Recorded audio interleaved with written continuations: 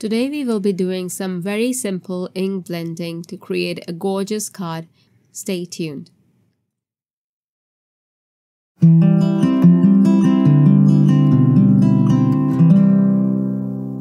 Hello and welcome to Creative Coloring with Iram. Today it's all about creating an easy card that looks beautiful, and it also looks like you spent quite a deal of time working on it, so that when you send it to someone, they also feel great about it. And also you don't have to work too hard on one card. In this way, you will be able to send out several cards to your friends. For my project, I will be using the newly released Inky Lily stamp set. I will be using the two outline flowers that you see there, and of course the leaves. I will heat emboss the images in pure white embossing powder. I'm going to first prep the 80 pounds Crest white cardstock that I have here from Altenew with anti-static powder. Then I have put my stamping mat beneath the cardstock so that I have a bit of cushioning to get full coverage while stamping. And then I will stamp the images in embossing ink. After I'm done stamping all the images, I will pour over pure white embossing powder and heat set it. I will suggest that you stamp and heat emboss several flowers at this point so that when you need a card, you already have this part of your project ready. I have cut one of the flowers to show you the ink blending.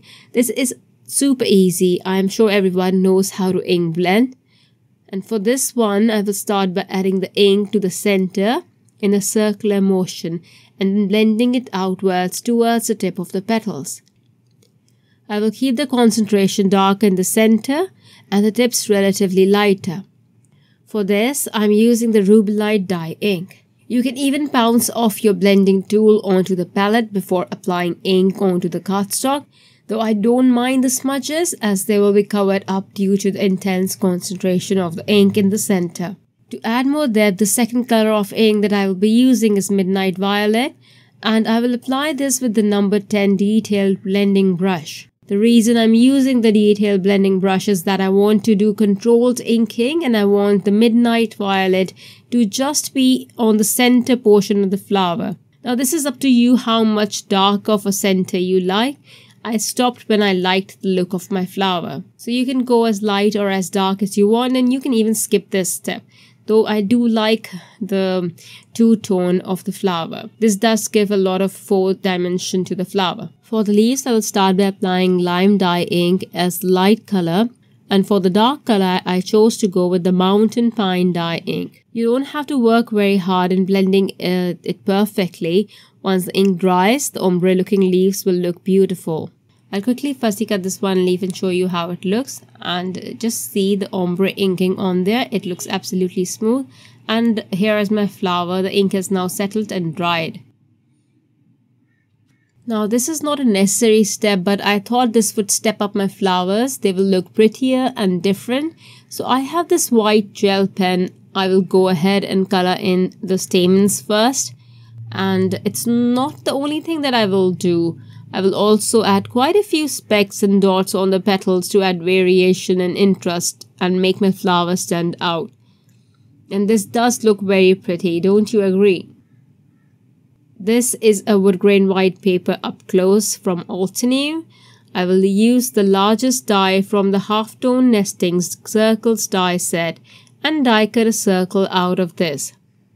I will also die cut another circle out of spare white cardstock to layer my woodgrain one to make it sturdy. I will apply Volcano Lake dye ink with the blending tool onto this circle. The woodgrain pattern gives a really cool texture after blending. I have shared this previously with the woodgrain powder cardstock as well. Again, you can skip this step if you want to. You can even change the shape of this element. I'm only adding this to step up my card layout and also to add another color to the mix that will make the card look pleasing to the eye. And this also suggests that a lot is going on the card when you add another layer to the design, even though it's just a die cut circle. You can even use a colored cardstock instead of ink blending one, but I do like the wood grain pattern mixed with ink blending, so this is why I'm adding this paper. Once done, I will layer the inked die cut over the extra die cut to make it sturdy with liquid adhesive. Next, I will add black paint splatters. You can skip this part if you like clean looking cards. The card does look pretty without the splatters. I just can't help it and have to add splatters. Then adhere the wood grain die cut with foam tape. And then apply foam tape onto the images and adhere them over the circle die cut. Add some more paint splatters if you want to. I will then stamp my sentiment, and you can do this before you adhere the images. And that's it. I will just add a few crystals and my card is ready. How quick and easy was this card to make, and it does look very nice after putting it together, doesn't it? And that sentiment is absolutely perfect. Altenew does have some great uplifting sentiment stamps. Thank you for watching, everybody. Bye.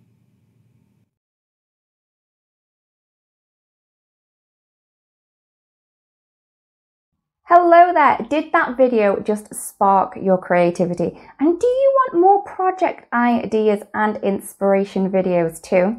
Well, if you do, please make sure that you subscribe to the Altenew YouTube channel. Also, make sure that you do click that notification bell so you don't miss a video. Thanks so much for watching. Bye bye!